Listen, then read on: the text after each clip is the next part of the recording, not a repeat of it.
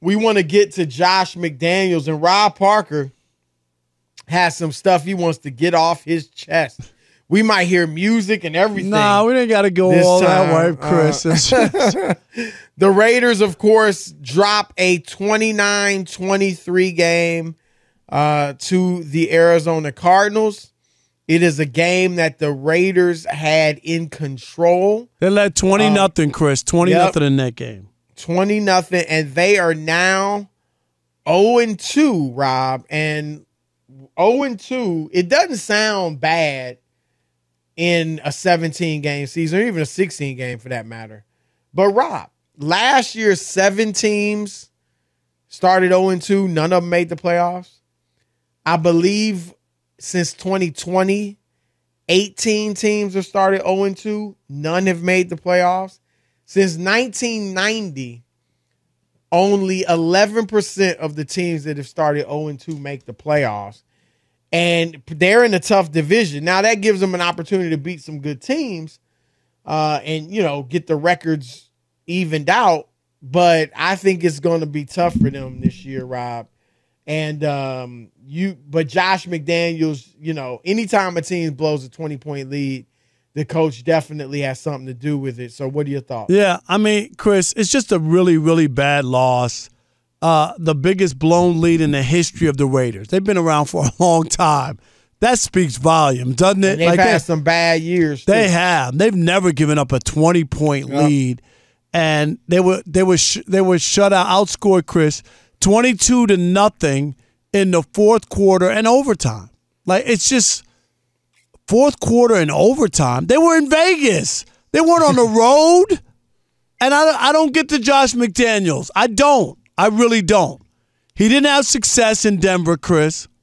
He's the one who moved up to Rob, he was 11-17 in 2 years. In Denver. Or actually a year and a half. Right. And you remember why he lost his job there too, right? Yep. He got caught cheating in London. Wonder where he got that from. Yeah, where'd that come from?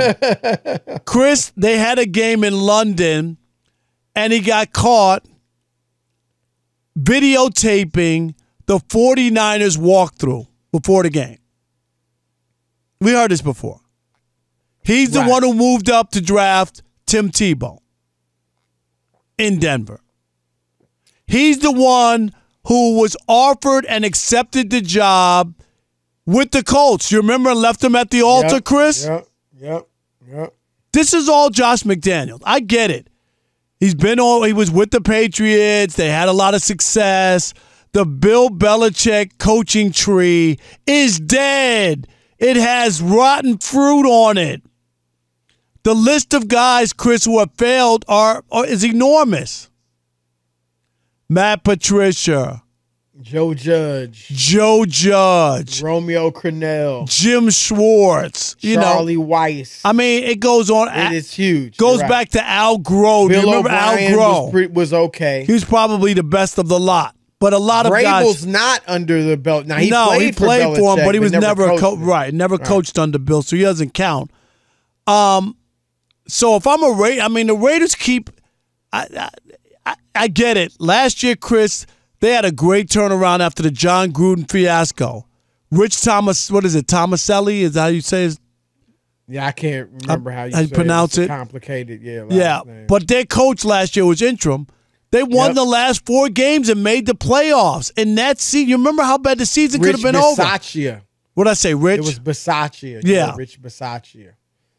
He did a good job. He did a good job, but they didn't want to keep him because he doesn't have a big name, and they wanted to go out. They had signed Gruden to that 10-year, $100 million contract.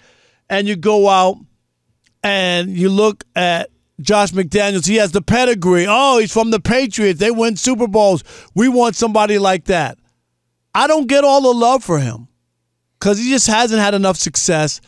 And that game yesterday is the one, you talked about it, Chris, could be a season crusher to lose that game, be 0-2, and then try to make the playoffs.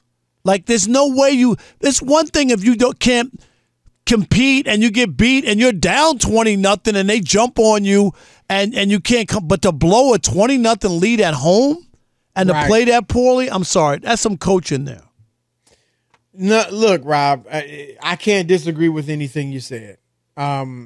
People they want Josh McDaniels to be such a good coach. They do. Look, Rob, we could go down the line. There's a long list of guys who were great coordinators.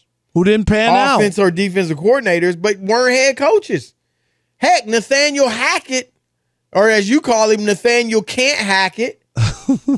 He's the offensive coordinator for the Packers the last 3 years. He looks terrible, Chris. Right. He looks like he doesn't know what he's doing. He looks overmatched. Yep. And you had to think he was a good coordinator.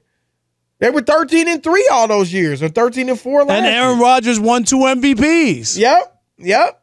That's why I thought, I don't know Nathaniel Hackett from Adam, but judging from that, I thought, you know what? He'll be good in Denver. But he's, at least right now, it looks like he's overwhelmed. He's not cut out to be a head guy.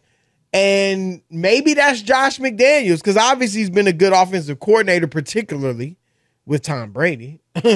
But Rob, bad head coach in Denver, caught cheating, and now they're off to an 0-2 start when almost everyone believes that the roster is better this year than it was last year. They got Devontae Adams. What do you mean they're not making a play? Can you imagine adding Devontae Adams to your offense, Chris, and you're not making the playoffs? Right. Really? And he only caught 2 balls yesterday. So I'm sure he was targeted 17 times. Yeah, he had a big first game, right? Yeah, 10 catches, I think, 10 or 11. Only 2 catches yesterday. And so, they got to figure some things out, Rob, because that division, I mean, we've talked that. Like, I feel like they're the worst team in that division, although Denver's not looking very good. But you can't give up a game like that, Chris, because of the division. Same thing. I know a lot of people, we talked about the Denver thing, about them winning the division. I didn't see it. At least they got to win. No, you know what I mean? That's the thing. I agree they don't look very good, but they're got to win. You know, and that's more than the Raiders say. Rob, the Raiders got the Titans next. That'll be tough. Yep. Then they got Denver, and we'll see. You know, Denver's got San Francisco next week. Then they got the Chiefs, Texans, Saints. I mean, it's going to be tough for the Raiders. It's a tough schedule, and they're off to a bad start. But Josh McDaniels, yeah, Rob, I don't know. I mean, I would imagine that this will definitely be his last shot, don't you think? If he fails here, then, you know, you're just an offensive coordinator. Right. It's just amazing that he even got the second opportunity. After cheating. The cheating, and then, you know, when you back out of a job, too, some owners could have been afraid of him. But that wasn't cool. That's not cool, Chris. You give somebody your word, right? Like, it would be bad. Absolutely. It would be bad if they pulled out on him at the last minute after you agreed to a deal. It would be bloody murder, right? He screamed bloody murder. How could you do that? You promised me that job. We shook hands, and then he bails on them. Yep, you're absolutely right. I mean, you know, if you're not sure, just tell them you're not sure yet. They obviously wanted you. Right, you can't accept it. They've given you a little time. Right, you can't accept a job if you're not going to follow through with it. It was a bad look. Look at the Eagles, 14-0 over the Vikings, Chris. Eagles looking good, man. This will be, I mean, the Vikings are a team, we know they beat the Packers to open the season. And if they win this, Philadelphia, that's impressive. And Jalen Hurts, look, he does it differently. He runs a lot, throws it okay, but his running is what makes him, I don't even know if I'd say special, but it's certainly his best attribute. Right, a little different. At this point. Yeah, but they're playing good football. But I don't know, well, as we go forward on this, if you're a Raiders fan, Chris, are you just saying, hey, I'm a Josh McDaniels, I believe in him, they'll get it right? Or is this like headed towards a disaster, what could be a bad situation? Because they had that game in hand, and that would have been perfect to get off to a 1-1 start. Absolutely. You win that game. That was a huge game for them. You're cooking with oil if you're 1-1. But now you're 0-2, and it's not looking good. History says you're in trouble. And so, you know, they have no choice but to believe at this point, Rob.